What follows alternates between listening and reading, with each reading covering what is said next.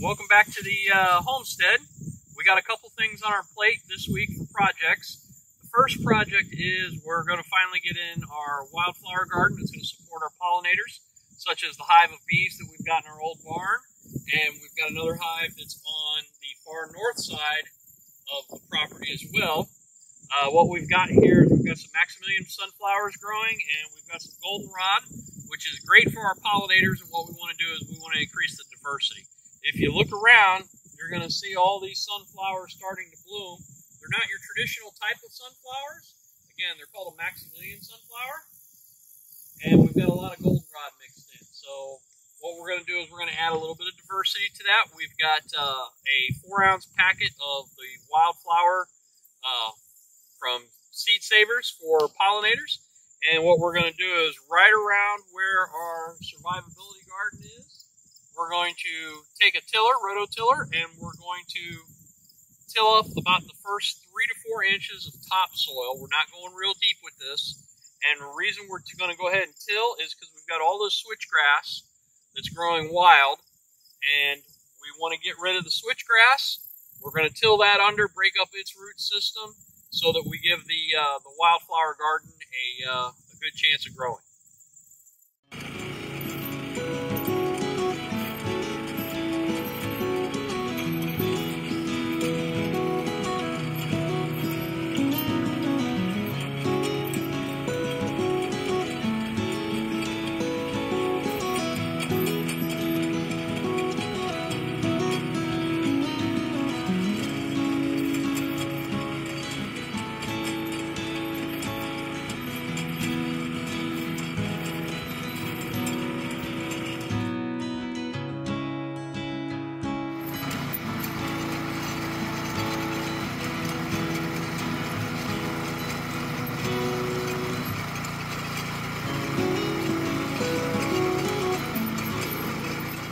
Afternoon.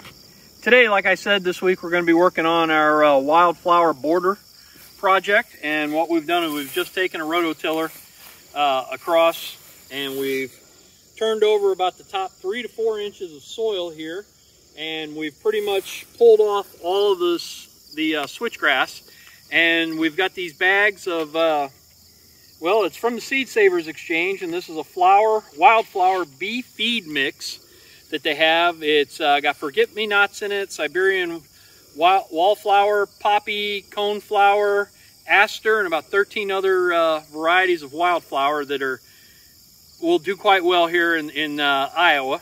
We've got our shaker jar, which we filled with about 1/3 of sand, and then the rest was seeds. And basically we're just going to go along now and mix all of our seed in to our borderline here, and then we'll come back through with the rake and we'll rake them in, and then a little bit of water and cover them, and we'll see what grows.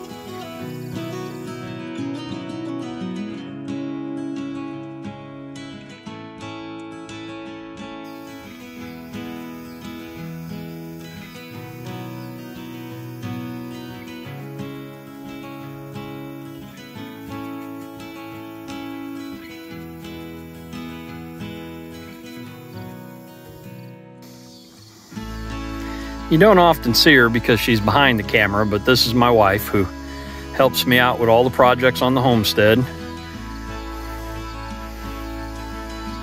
And right now we've sown all of our wildflower seeds, and we're putting some organic peat moss on top to kind of keep things trapped inside as far as the water, and just another layer of protection for the seeds.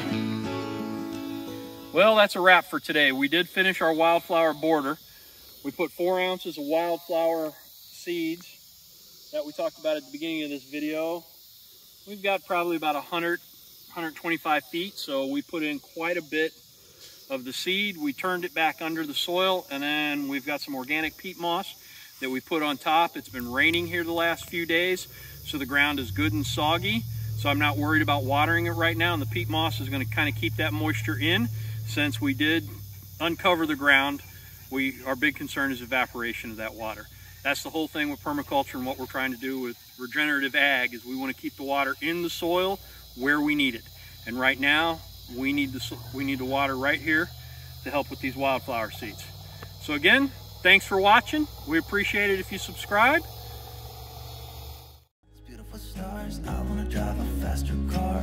I'm gonna be myself, I'm gonna be someone else. I'm gonna be myself, I'm gonna be someone else.